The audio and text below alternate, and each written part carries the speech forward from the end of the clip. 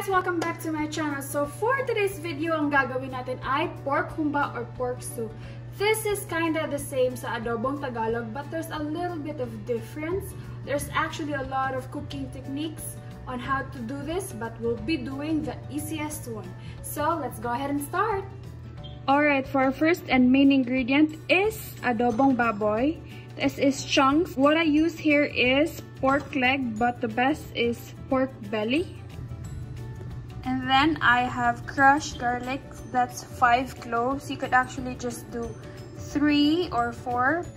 And the next is red onion. This is actually a big red onion, so half lang yung ginamit ko. But if you have a small red onion, just use that one. 1/3 cup of soy sauce, 1 tablespoon of brown sugar. And then I have here 3 pieces of star anise. This is the difference between adobong Tagalog and humba. Star anise and banana blossom. Ito yung nagpapaamoy ng humba natin. Next is our laurel leaves, dalawa. 1/2 tablespoon peppercorn. Salt. Any salt will do. This is actually optional. Garlic powder. Kung gusto niyo talaga yung garlicky taste, just add more. Since our pot is hot, let's put in our pork and just mix it up until the natural oil of the pork would come out.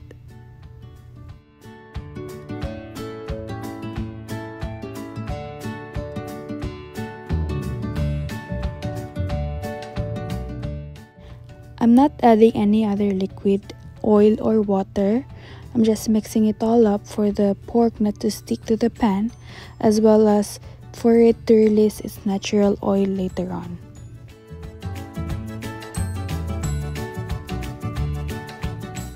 After a couple of minutes, when our pork has oiled up, let's add in 4 cups of water, and let's add in the rest of the ingredients.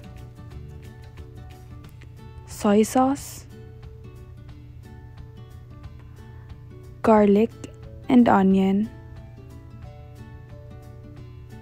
peppercorn, brown sugar, star anise. I'm just mixing everything and cover this afterwards and let it simmer for about 30 minutes under medium-high heat para lumambot yung baboy and then para ma-absorb din niya yung mga sangkap na nilagay natin.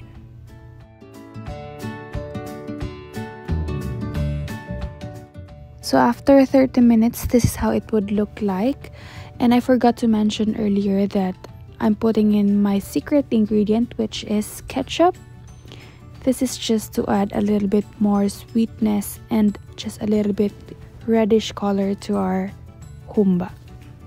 So I'm just covering this for another 5 to 10 more minutes just to make the pork really tender.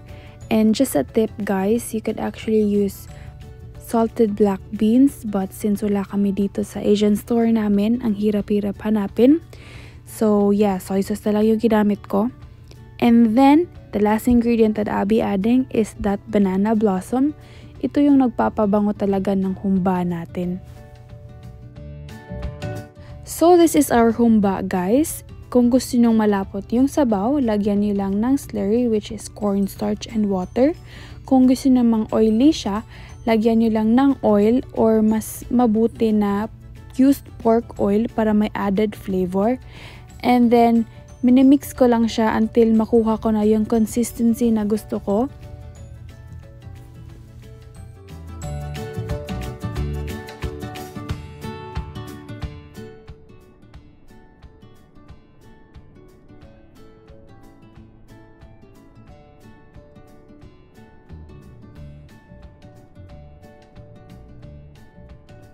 So guys, ito na yung pork humba natin.